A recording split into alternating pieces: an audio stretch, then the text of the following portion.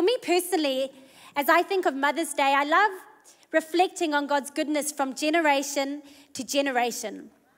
And I'm personally so glad we're a part of a generational church, amen. On Thursday morning, I was here having a meeting at church. I had my 2 littlest kids with me. And I walked through the Sanctuary Cafe, and there in the Sanctuary Cafe was a group of faithful men and women singing the praises of God, our classics. Aren't they wonderful? And my grandma is amongst the classics, and she was there worshiping God. And there was such a beautiful presence of God in that place as people were glorifying Him. One generation declaring God's goodness to the next. And then I walked across into the other building where the auditorium is, and there I could hear the sound of our school worship band glorifying God, practicing for assembly. And I was just so blessed to think we're a part of a generational church, one generation declaring God's goodness to the next. And our God is so faithful from generation to generation. And so this morning I've entitled my sermon, Generation to Generation. And I pray it blesses you and that you're encouraged after this morning. So let me pray as we start off. God, I do thank you for your faithfulness. We thank you, Father, for who you are. We thank you, God, for your word that never returns void. We thank you, Father, you are a miracle-working God who's still speaking in 2022. And so we glorify the name of Jesus in this place. And I ask, Father, that as we share your word this morning, that every heart would be encouraged, that you would build faith in the lives of your people. I believe, Father, for miracles in this place today. We thank you for your goodness and your faithfulness in Jesus' name. Amen. Amen. Awesome. Well, as we start off, I want to read you a scripture. It's found in Psalm 100, verse 5. For the Lord is good. His steadfast love endures forever, and his faithfulness to all generations. All throughout Scripture, you see God working generationally. When he first introduced himself, or one of the ways he introduced himself in the Old Testament, is the God of Abraham, the God of Isaac, and the God of Jacob. And if you know that story, you'd know that Abraham was the great-grandfather, Isaac was the grandfather, and Jacob was the son. It was 3 generations. In Exodus 3, verse 15, it says, God said to Moses, thus you shall say to the children of Israel, the Lord, the God of your fathers, the God of Abraham, the God of Isaac, and the God of Jacob has sent me to you. This is my name forever, and this is my memorial to all generations. He's a generational God. In the first book of the New Testament, there's a whole first half of that chapter that is dedicated to the genealogies that went before Jesus. Generation after generation after generation, genealogies until the birth of Jesus. We serve a generational God. There's huge chunks, chapters of the Bible that are dedicated purely to the genealogies, telling us that we're here today because of the faithfulness of somebody that's gone before us. And likewise, what we do today matters for somebody coming up behind us, generation to generation. And my prayer today, as we look at our God being a generational God, is one that you'd be encouraged about different elements of who God is, that you'd leave today refreshed and inspired, knowing that we serve a God who is bigger than anything that you're facing. And secondly, that you would have faith in your spirit to understand that every single person, no matter what generation you find yourself in, has a part to play in what God is doing. As you read through those genealogies all throughout the Bible, you see this theme of generations. God declaring, the people declaring the goodness of God from one generation to the next. And they're not just names on paper, they're people, they're stories reflecting the goodness of God to their generation, the faithfulness of God. They're a story that shows the faithfulness of God from one generation to the next. We serve a faithful God, and he is faithful to every generation. So the first part of that so encourages me as I think of our God as being a generational God, and I pray it'll encourage you too, is that he's an eternal God. Isaiah 40 verse 28 says, have you not known, have you not heard? The Lord is the everlasting God, the creator of the ends of the earth. He does not faint or grow weary. His understanding is unsearchable. Psalm 90 verse 2 says, before the mountains were brought forth, or ever you formed the earth and the world. From everlasting to everlasting, you are God. Revelations 22 verse 13 says, I am the Alpha and the Omega, the first and the last, the beginning and the end. One thing I love and one thing that just so inspires me as I read through the genealogies, the faithfulness of God from generations, is that we serve an eternal God. He sits outside of time. He said, I am the beginning and I am the end. That's the reason that when God speaks promises over our lives, it's so powerful.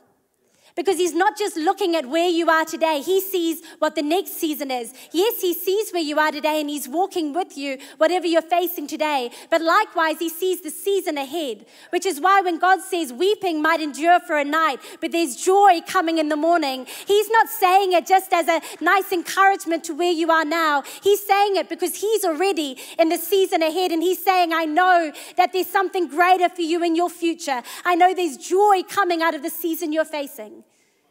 It's why when he says, I know the plans I have for you, declares the Lord. They're good plans to give you a hope and a future.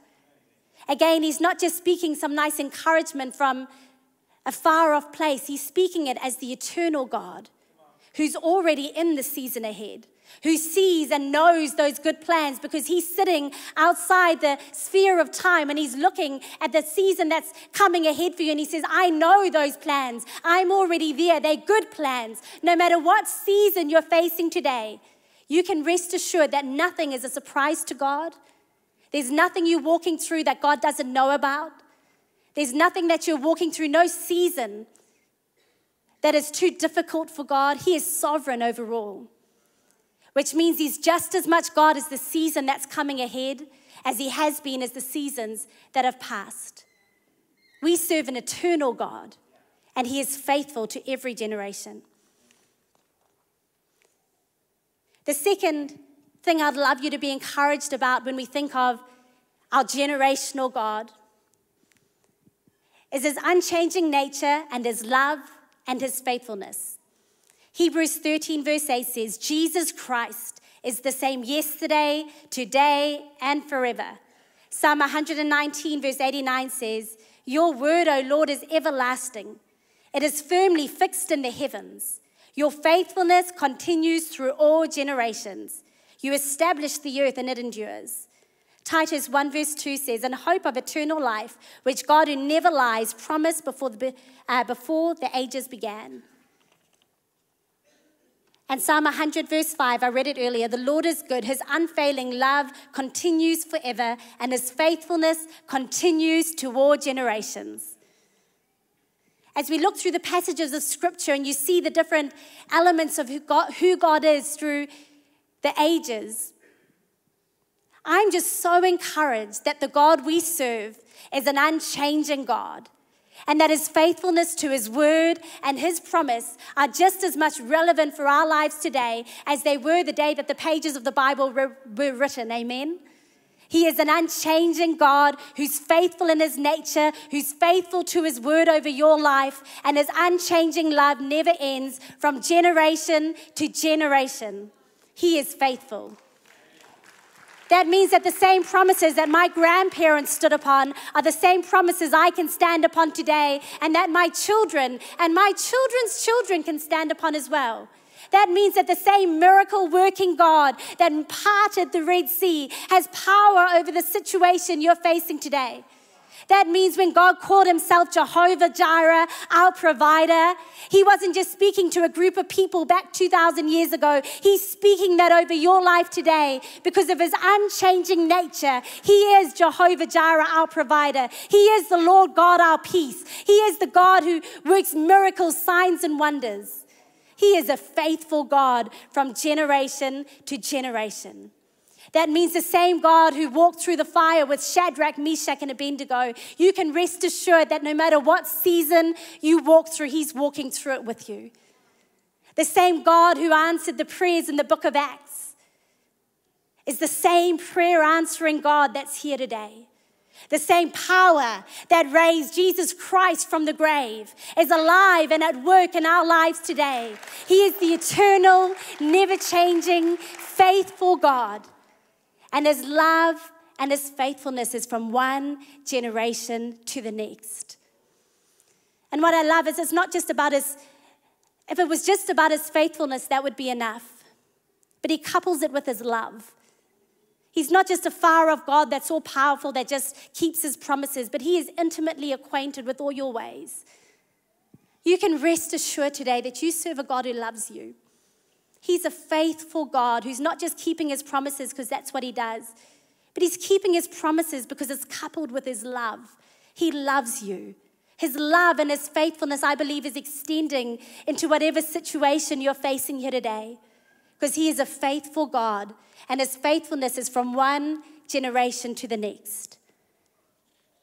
He is an eternal, unchanging, never failing God of faithfulness and love.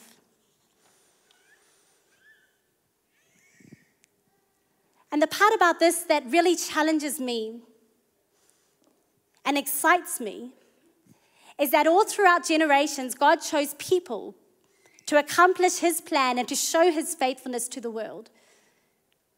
He didn't just do it on his own. He could have, but he chose to choose generations and groups of people, men and women, to display his splendor, to show his faithfulness. And I said it earlier, as we look at these genealogies, it's not just names on papers. Those are stories. Those are lives made up of decisions, made up of faithfulness of serving God. Lives that reflect the faithfulness of our God from generation to generation. And all throughout history, all throughout the ages, God has commissioned people. And he said, what you do today, those decisions you make today, those priorities you're setting in your lives today, those things that you are choosing for the way you're going to do life today is going to impact somebody that's coming up behind you. There's a generation that's going to be looking at your life, and either you're setting them up for blessing, or perhaps they might need to fight some battles that you never got to finish.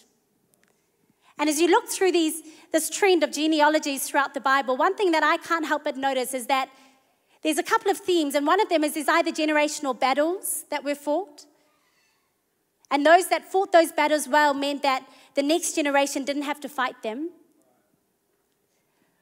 or this generational blessing that came because the generation before lived a certain way, and as a result, it set the next generation up for blessing. Generational blessings and generational battles. You can see this in stories like the children of Israel, who, if you know the story, God set them apart as his very own, and he chose them out of all the nations of the world. He said, this is my people, and he promised them the promised land. But it was this generation that then had to go. There was a generation of God's people that then had to go and fight for the promised land. And because they won that battle, it meant that the generations to come could live in a place of safety, could live in the promises of God, could enjoy the goodness of God, because back here there was a generation fighting for them for that promised land. You see that in the book of Ruth, how she left everything. She made a decision. She reprioritized her life. She made a decision that she was going to be grafted into God's people. She had to leave her family behind. She had to leave the past behind. But as she grafted herself into God's kingdom, she was listed in the genealogy of Jesus. Her decisions impacted generations and generations and generations because of one woman's faithfulness to make a new decision, to choose this day who she was going to serve. And I want to encourage you this morning, because I know some of you might be here facing battles and fighting some battles. But I want to encourage you and speak to you and say that if you're fighting battles, keep on going, because your children are going to be the ones who benefit from the battles that you win. Another example of where you can see this is in the story of David and Solomon. And King Solomon got to inherit his father's kingdom and all its wealth and all its glory because his father made certain decisions and reprioritized certain things and made sure his God was Lord. Solomon got to take over a kingdom of blessing. But likewise, there was also a few battles that King David never finished. And so not only did Solomon inherit his father's blessing, but he also inherited his father's battles.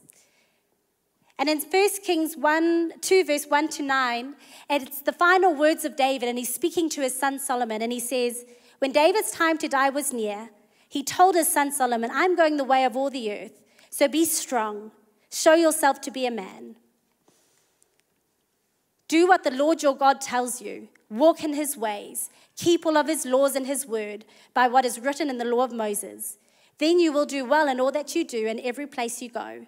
Then the Lord will keep his promise to me. He has said to me, your sons must be careful to keep careful of their way, to walk before me in truth with all of their hearts and soul. If they do, you will never be without a man on the throne of Israel. Now you know that Zeruiah the son of Joab did to me. You know what he did to the 2 captains of the army of Israel. He killed Abner the son of Ner and Amasa the son of Jether in the time of peace as if it was the time of war. He put the blood of war on his belt and on his shoes of his feet. So act with wisdom. Do not let his gray hair go down to the grave in peace. And that passage goes on to say another battle that David started but wasn't able to finish. And he said to Solomon, you need to finish that battle.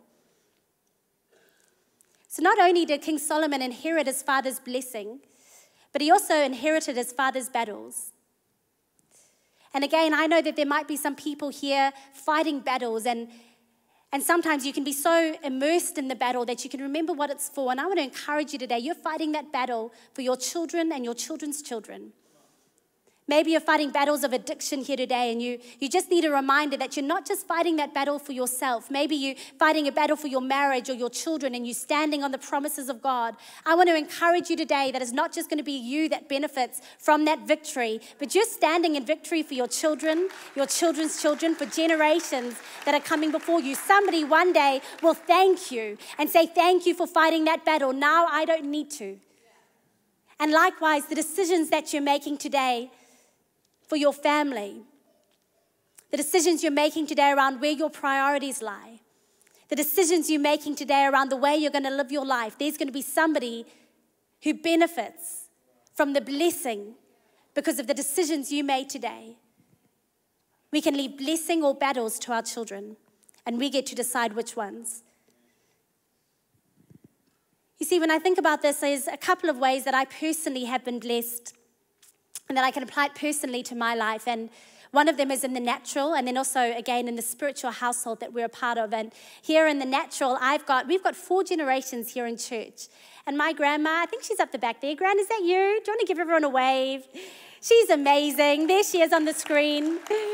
She is a faithful, faithful woman, and she has 13 great-grandchildren that are here in City Impact Church. What a legacy. She is just beautiful. She's our greatest cheer team. She's at late-night prayers and prayer meetings and here every Sunday. She's a woman of faithfulness. And I say to my children, I've got 4 children, and I say to them, one day I'm going to be like Omi. I'm going to still be reading my Bible. I'm still going to be here in church, worshiping God. She set such a beautiful example to us. And I know she represents one of many people that have wisdom, that set an example, that show us enduring faith, that can speak of the goodness of God. And so for you, we honor you and we thank you. We need you. The next generation needs your faithfulness. The next generation needs to see a group of faithful people that still serve God despite the trials that life brings. And so we honor you today. And we love you, and we say thank you for your enduring faith, for the example you set to those coming behind you. Likewise, I've got my mum in the church, and she came up on that picture before. Many of you will know her as Pastor Kim, her and my mum and dad. I've also got Joe's parents that are here today. And so to you, Lisa, happy Mother's Day. I'm so grateful for her. She's such a huge help to me with raising my babies, and I love you. But my mum, she's an amazing, faithful woman, and she's a woman of prayer. She's a woman of wisdom. She's a woman of strength who's fought the good fight of faith. And likewise, I honor her because I know that, she led me to the Lord when I was like maybe 5 years old in my bedroom. All throughout my life, she showed me the example of what it means to be a woman of faith. And so I honor her. And likewise, I know there's many people across the sanctuary this morning who represent that same group of people who are cheering us on, who are helping us raise our babies, who are giving us wisdom, who are speaking life over us, who are encouraging us, who are telling us to keep on going. Don't worry, there's another season coming. It gets better. Who are cheering us on from the next season. And so to you, we say thank you. I've benefited from so many amazing, faithful people who've gone before me. And so we want to say thank you. We need you. Please keep encouraging us. Please keep cheering us on. Please keep giving us your wisdom. You add such a strength to this place. And so we honor you today. We say thank you. We love you and we need you. And likewise for myself in the natural, I've got 4 children. They came up on the screen before. My youngest is 2. My eldest is 7. And they're a joy. It's busy, but it's fun. And likewise, I understand that in the natural, I've got a responsibility to raise my children in the ways of God. There's something about generational faith that's really powerful. But you've got to fight for that.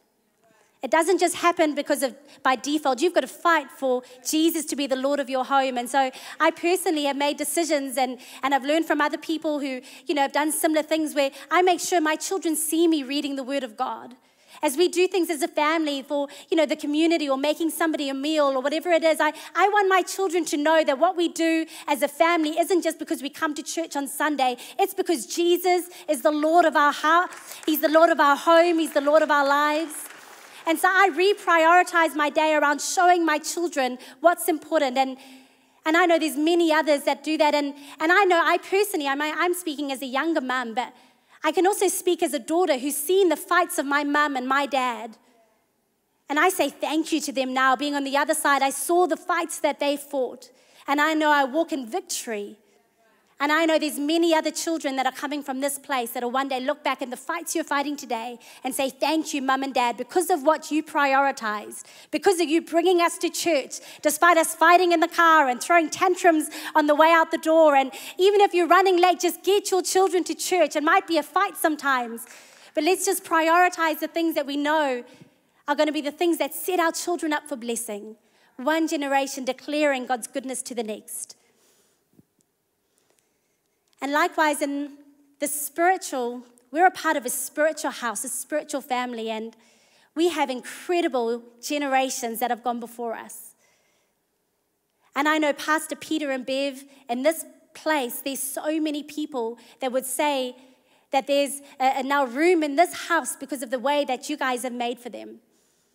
And Joe and I are so conscious of that. Joe has a big plaque in his office, I don't know what you'd call it, some artwork, and that's what it says. It says, let us ride on the shoulders of those who have gone before us, serving our generation, building and laying up a legacy so that those coming behind us may go further, climb higher, reach more for his glory.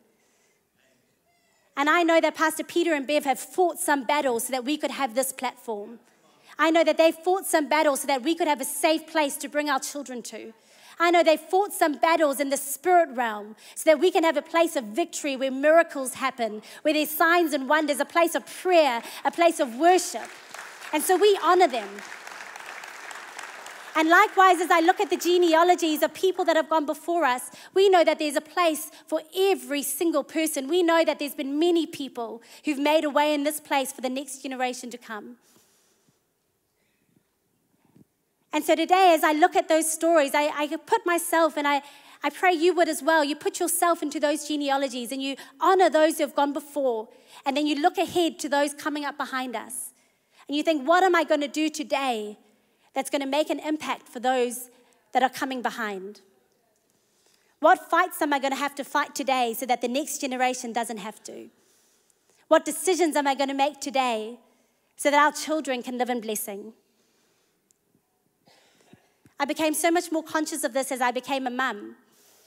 And I know up in the upstairs boardroom, as you walk out through the upstairs offices, there's, and I think we've got a picture of it. Thank you so much, Nat. It says, I've allotted you an inheritance in this place. And I became so aware of the godly inheritance I had in this place when I started having kids. And I saw my children begin to get saved at the elders and kids church. And I saw my children raising their hands in worship and they experiencing God for themselves. And I said, praise God for a group of faithful men and women who've built a place for us to bring our children to where they can experience God. I've got one of those stories where I've experienced the benefit of a church all the way through from being a child myself all the way right through, found my husband in the house, got married here, and then, now I bring my children here. There's an inheritance in this place. Praise God for that. It comes on the back of battles that were fought for us. And likewise, as we insert ourselves into that story, we know there's going to have to be some battles that we fight for those that are coming behind us in this place. And I don't know about you, but I'm willing to fight so that this place can be a place where the word of God is declared in power. Where we're not watering down the word of God for the sake of culture, but it is preached in power because it's the ultimate truth of God Almighty himself. Where we proclaim it in power because we know it has the potential to change the hearts of man. We know it can turn a life around. And so I know I'm speaking to a group of people here today who are willing to fight so that the word of God remains what we preach here at City Impact Church, not just for our sake, but for the generations coming behind us, so that they know that the word of God, when it is spoken, has the power to transform the human heart, to save the lost soul, to bring healing to the brokenhearted. There is power in the word of God. There's still power in the word of God. 2,000 years later, we're still preaching that same gospel that has the power to save souls. But we're going to have to fight for that. We're going to have to fight against the current culture that tells us there's no absolute truth. And I don't know about you, but I'm prepared to fight for the word of God to remain what we preach here, the ultimate source of truth for everything in our lives. Likewise, we're going to have to fight so that our children have a representation of Christ's likeness in this place. That as people come into this place, they experience the love of Jesus, the acceptance of their Savior. We're going to have to fight to make sure that this is a place where there's no gossip and no wrong motives and no slander and no division. You have to fight for those things sometime. Pastor Peter and Bev have fought for that just recently. We praise God for that battle that they fought. We now live as the next generation in the fruit of that. But likewise, we know that we're going to have to fight some battles so that as our children come here, they can experience the true representation of a biblical church, of a church of power, of a church of love. And when I say love, I'm not just talking about like a nice feeling kind of love. I'm talking about the power, the love of God. There's power in the love of God. We want our children to experience that. We want the kids that come off in families who don't know about Jesus to come into this place and sense that this is a place where they can find family, a place they can call home, an altar they can worship at. We're going to have to fight for that, to make sure that this place, City Impact Church, is a place of love. We're going to have to fight to make sure that we see the gospel not just proclaimed in word, but in power. We're going to have to fast and pray so that we can make sure our children still grow up seeing miracles. I don't know about you, but I'm willing to fast and pray to show the goodness of God to our children and our children's children. To let this be a place where they don't just hear the word of God preached, but they see miracles happen. They see the breakthrough to their prayer. Where they come in with prayer requests, they see the power of God that is able to work miracles in their lives and in their situations. We're going to have to fight for that. It's going to take some work in the spirit realm, but if we do that, there's going to be generations. It's not just for us. It's for the church that our children and their children will experience. A generational church because we serve a generational God. We're going to have to fight to make sure that Jesus remains the Lord of our lives. The only one who deserves our worship and our praise, Jesus Christ. We have to fight for that in our homes. We have to fight for that in our minds, in our church. The Bible says, choose this day who you're going to serve. But I don't know about you. I want my children to see a church that is sold out for the kingdom of God, who believes that Jesus is Lord and has lives that reflect that in every way. We're going to have to fight some battles for the sake of our children. And every single person has a part to play in that. I'm excited about the generational God we serve. And I know that same God who's been faithful to generations, from generation to generation to generation. He's the same yesterday, today, and forever. He's still working miracles. He's still bringing healing. He's still saving souls. And so we can rest assured in the faithful God that we serve, that He's going to do some awesome things in the years to come, because He's the eternal, faithful God from one generation to the next. Yes, there might be some battles we need to fight for the sake of our children, but we can rest assured knowing with full confidence in whom we have believed, that He is faithful to His word, He's faithful to His promises, that yes, there might be battles, but He'll supernaturally grace us and walk through those battles with us, fighting on our behalf, carrying the load. He's faithful from one generation to the next. I want to finish with the scripture. It's found in Ephesians 3. It says, "Now to Him who is able to do immeasurably more than all we could ask or imagine, according to His power that is at work within us, to Him be glory in the church and in Christ Jesus through all generations forever and ever. Amen." To Him be glory in the church. It's all about Jesus. To Him be the glory in the church through Christ Jesus, throughout all generations, forever and ever. Amen.